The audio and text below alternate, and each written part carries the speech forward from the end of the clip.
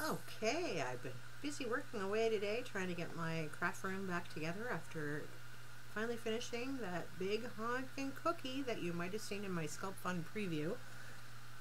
So I've also added a mic that I can now record videos right on my screen with sound. It's going to save me a lot more time, and hopefully I can get videos out to you guys sooner.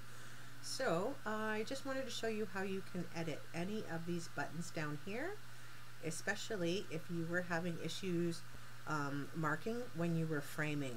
Now you might get marks on slate or on your canvas that you are painting and trying to engrave. So we first of all have to connect the machine. Ooh, that's a loud beep. Okay, so we have access to all our buttons, and we can now go into the frame, and I right-clicked. I left-clicked on my mouse. And we're going to go over to now Edit Button. So you're going to see your G code there, which is the M3 for your power. So it's your value 30, and I have it at 1% of 100%. So, and then it said F1000, so that's what I've got. And then I put a tooltip on there that I've got low power at 1%. So if you've added extra icons like I have, and I do have a lot of duplicates here, and I got those from the LASERGRBL site, we're just going to cancel that.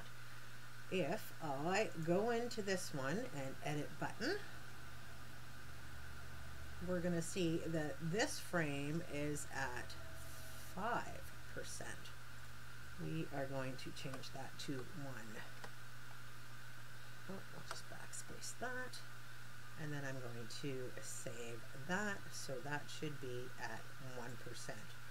Now I could also go back to the original button, and I could just highlight that, copy that, go to this button, right click it, edit button, and I could just actually edit and paste it in there as well. And you can do that to your focus. So your focus shows in the brackets the 30 star 1 of 100 value, G1 F1000. So that focus is at 1% as well. So there's a quick video, and I hope that helps. And don't forget to subscribe and click on notifications so you're notified of any new videos that I post. Now go create!